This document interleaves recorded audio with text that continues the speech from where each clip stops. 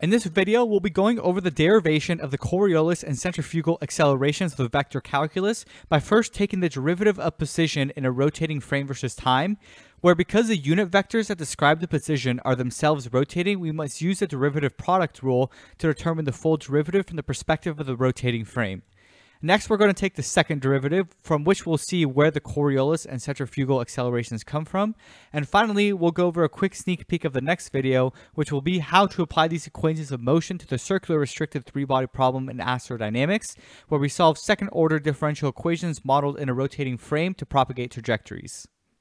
So if you've never derived these equations yourself, I highly recommend you to watch this video once, then go on pen and paper and go through the derivation by yourself by hand, and use this video as a guide only if you get stuck. You're going to end up understanding this problem a lot better than only watching the video, and derivatives and rotating reference frames are a very important concept to fully understand, since it is fundamental to the three-body problem and rigid body dynamics, which corresponds to spacecraft attitude control. We'll start by defining our scenario where we have an inertial frame in white with unit vectors xi and yi, a rotating reference frame in red with some angular velocity omega, and a position vector in magenta. And even though this diagram is in 2 dimensions, we will be going over the equations in 3 dimensions and everything will still apply to this scenario. In this case, we're going to choose to describe the position vector with coordinates of the rotating reference frame, which we can denote here as Rx in the direction of x hat rotating, Ry in y hat, and Rz in z hat. And as a reminder, this is the derivative product rule, where the derivative of a times b is a times the derivative of b plus the derivative of a times b. Normally, when we take derivatives with respect to inertial frames where the unit vectors are stationary, this is what the derivative would look like, where we just have the derivative of each component, where here the derivative of position is velocity. Because the unit vectors are constant in the inertial frame, we ignore the first component of the product rule since the derivative of the unit vector is 0.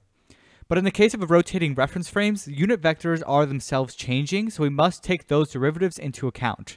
So in the next slide, we'll be going to focus on just this term in the green box. Here we have the same expression in the green box, and we're going to figure out how to calculate the derivatives of the unit vector, starting by analyzing how the x unit vector is changing. So in the diagram, the rotating reference frame is rotating counterclockwise, so at this exact moment, the change in x is perpendicular to the x unit vector in this direction. The magnitude of the velocity of the x unit vector is omega times r, and this is just an equation of circular motion.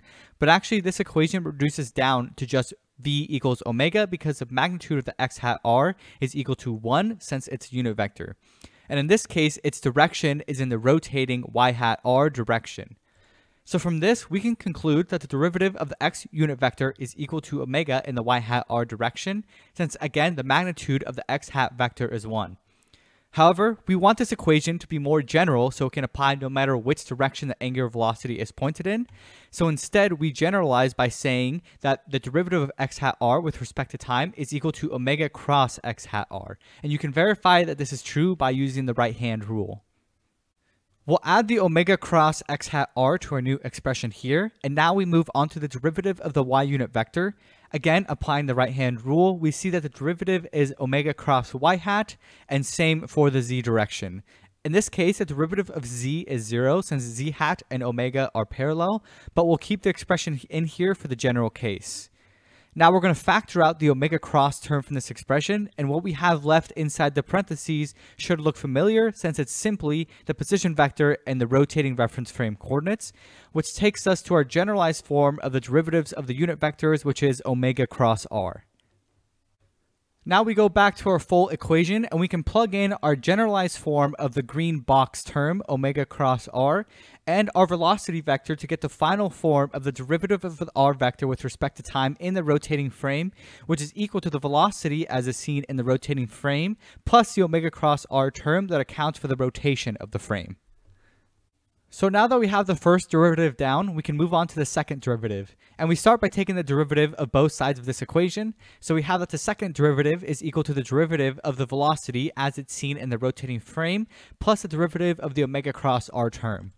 We start with derivative of velocity, where it is equivalent to the first derivative that we did, except we replace the position with a velocity vector, so it's equal to the acceleration as is seen in the rotating frame plus omega cross v. Now we move on to the omega cross r term, where we'll be using the product rule. So starting with the first term, we have omega cross the derivative of r, but we actually already know the derivative of r is what we already did in the previous step, so we can plug that straight into here. And for the second term, we need the derivative of angular velocity, which is angular acceleration, which we'll call alpha, crossed with a position vector. In this case, we're going to assume the angular velocity vector to be constant, so alpha will be 0. And now we can distribute this omega cross term into the parentheses, which will give us omega cross v plus omega cross r. And this gets us into our final form, where those two omega cross v terms get grouped together to form the Coriolis acceleration, and omega cross r is a centrifugal acceleration. So this equation states that the second derivative of position as is seen in the rotating frame is equal to the acceleration as is seen in the rotating frame plus Coriolis plus centrifugal to account for the fact that the frame is rotating. And here it's important to note when each term is equal to 0. The Coriolis acceleration would be 0 if the object has no velocity with respect to the rotating frame, or if that velocity were parallel to the angular velocity vector. And the centrifugal acceleration would be 0 if the position of the object were 0, meaning it's at the center of the rotating frame, or if the position is parallel to the axis of rotation, omega. In the next video, we will apply the second derivative equation to the circular restricted three-body problem, where we set up the rotating reference frame such that its angular velocity is only in the z direction, no angular acceleration, which reduces the second derivative equation to this vector here, and then we apply that with the acceleration due to gravity equations and a pseudopotential function, capital omega here, to get our second order differential equations from which we can propagate trajectories. So that's it for this video. Let me know if there's any questions or comments about this one, and be sure to hit like and subscribe to stay up to date with all the new videos, and I'll see you in the next one.